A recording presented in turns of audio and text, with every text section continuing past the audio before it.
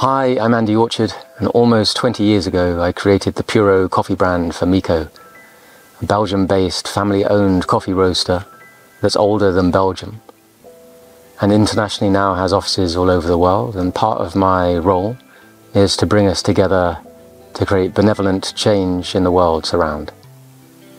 Puro is Fairtrade, organic, and is eco-centric, not ego-centric.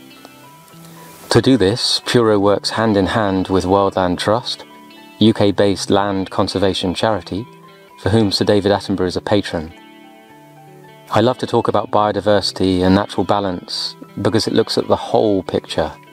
I like to say that if data is king, then nature is our queen.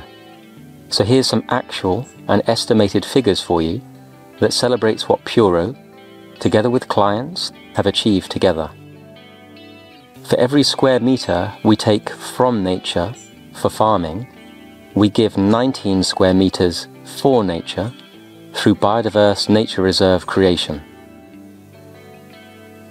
And to give you an idea, right now, 27 square kilometres is farmed in 6 countries to grow the cherries that later become Puro's coffee. But Puro's reserves now span 526 square kilometres, 21 nature reserves in 13 coffee-producing countries. Cloud forest of Ecuador, Amazon rainforest of Peru, riverine forest of Uganda, moist broadleaf forest of Tanzania, tropical and subtropical rainforest of Colombia, cloud and temperate forest of Mexico, and the list could go on.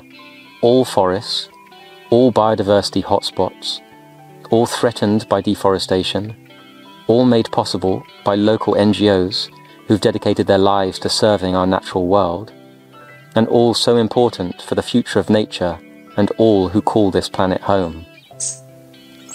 And in this age of 6th extinction, Puro's reserves protect the habitat of more than 400 endangered species, like the red-shanked duke, southern white-cheeked gibbon, golden poison arrow frog, and cotton-top tamarin, and 4 species new to science, discovered in our reserves, that have been named after Puro, wonderful awards from nature herself. It's estimated that 1 kilo of Puro produces 3.64 kilos of CO2, and yet the land that 1 kilo of Puro protects stores on average 202 kilos of CO2 in the trees, the leaves and the soil. That is 55 times the amount it produces.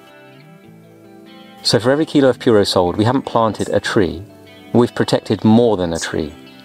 There are more than 31.5 million trees protected by Puro reserves right now, trees already standing tall, breathing a sigh of relief, providing shade from global warming, and securing the soils of the forests they're rooted within.